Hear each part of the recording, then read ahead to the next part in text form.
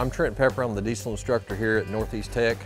I've been here for right at 22 years. This is going in my 23rd year of teaching. We're in this new shop here. We've been here about 6 years. Kind of a day in the life of a student here.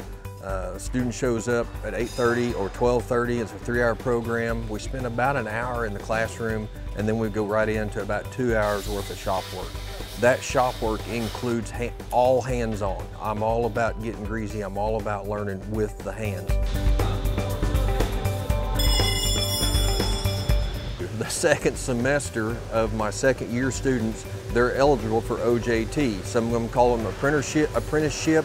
Some people call it OJT, but basically it's on-the-job training where up to 4 days a week my students can go out and work for Cummins, Cat, John Deere, the county, somewhere that they're getting some type of experience out there.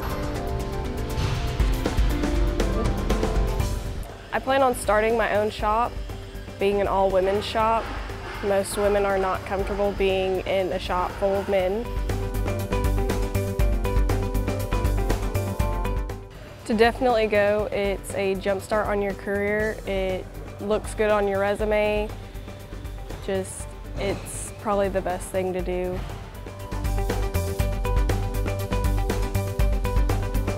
You know, one of my students that I've had several years ago was one of the lead agriculture designers for John Deere. So this program is all about a stepping stone. About just because you come to this program doesn't mean that you have to be a diesel mechanic the rest of your life.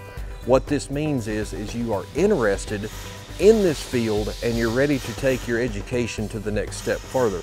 Whether it's dealer training, whether it's in the military, you may want to go to OSU in bioengineering. That's great because in bioengineering, you need to know what a 9/16 wrench is.